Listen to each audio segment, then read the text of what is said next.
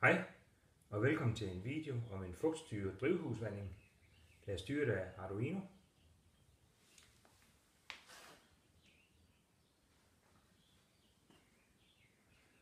Her er vandbeholderen, hvor al vandet kommer fra. Arduino styringen, som jeg forklarer mere om senere. Slanger, som løber bagved alle de spande, I kan se her.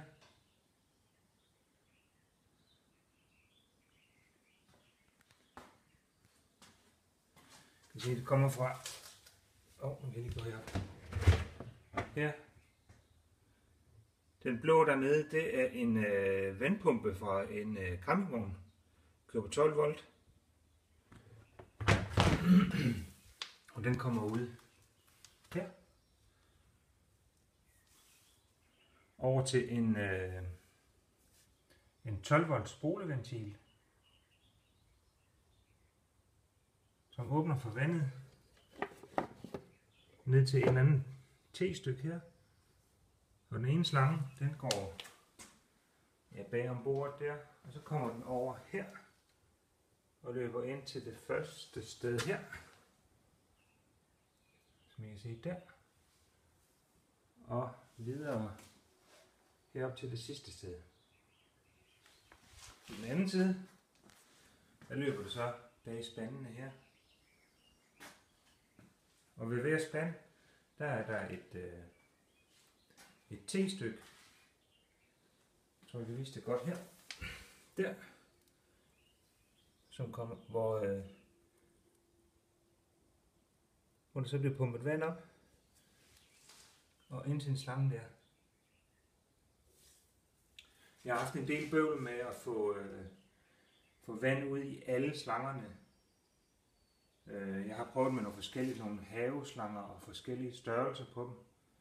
Og jeg synes ikke rigtig, det var stabilt, og det virkede. Men jeg tog altså sådan noget slange her. Jeg tror, det måler 6 mm indvendigt. Det er noget, jeg har købt i Biltema, meget billigt. Så tog jeg spidsen her, fyldte den op med lim fra en varmepistol. Eller hvad hedder det? En limpistol. Og så borede jeg jeg mener det var 1,5 mm. Det var der også 1,5 mm hul i. Og det fungerer altså godt.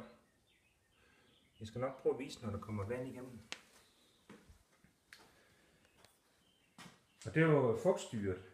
Og det vil sige, jeg har en i lommen her. Det er sådan en der. Det er det er sådan to spyd, kan man sige. Hvor der bliver sendt strøm fra den ene over til den anden. Fra den der over til den der, eller også et omvendt. Og det måler Arduinoen så på. Altså jo mere vand der er i, jo mere strøm sender den igennem, og det læser Arduinoen. Og når den så når til et vist punkt, når jorden altså er tør nok, når der er tilstrækkeligt lidt vand i, så er værdien også tilsvarende lav, og så giver Arduino altså besked om,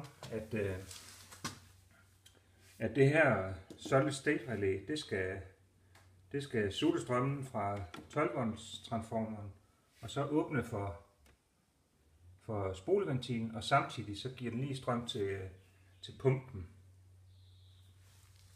ind i vandbeholderen. Og fugtstyren, den har jeg sat herover. Den sætter der. Og der har jeg bare brugt noget kabel fra sådan noget telefonkabel eller netværkskabel eller hvad det er.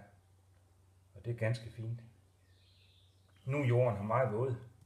Så hvis jeg skal vise det virker, så skal jeg lige nødt til at bilde den ind, at det er tørt. Jeg prøver lige at trække den her op. Så skulle den gerne gå i gang. Så kører pumpen om.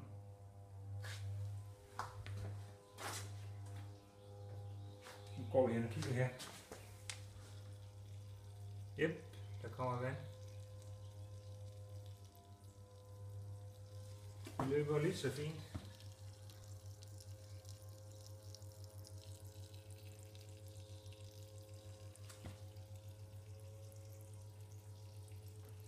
den sidste herovre.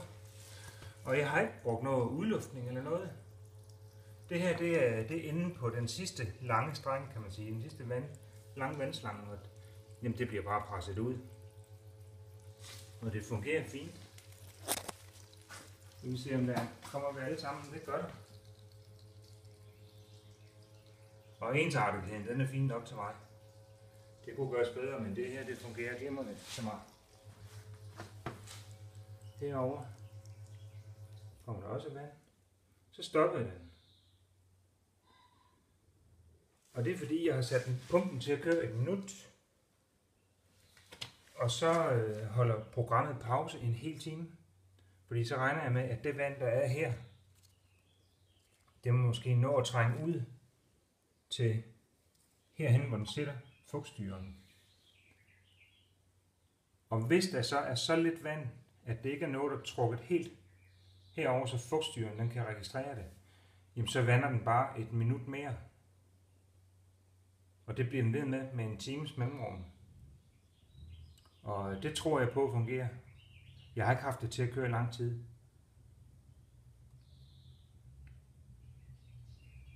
Fugtstyreren den har jeg sat det sted, hvor jeg tror, at jorden hurtigst vil tørre ud. Fordi I kan godt se, at der er ikke så meget jord i den her, som der er over i de store spande herovre. Så det er altså det er faktisk jorden på det sted her, der styrer helt drivhuset. Og det er måske ikke helt optimalt, men det er bare sådan, jeg har gjort det. Og hvis det ikke fungerer, så kunne jeg jo sætte en fugtstyrer mere på, eller en fugtføler i en af spandene herovre. Ja. Nedenunder der er link til et forum for Arduino, hvor I kan finde et diagram til det her projekt, og I kan også finde et diagram, og der vil også være lidt link til, hvor jeg har købt de forskellige dele.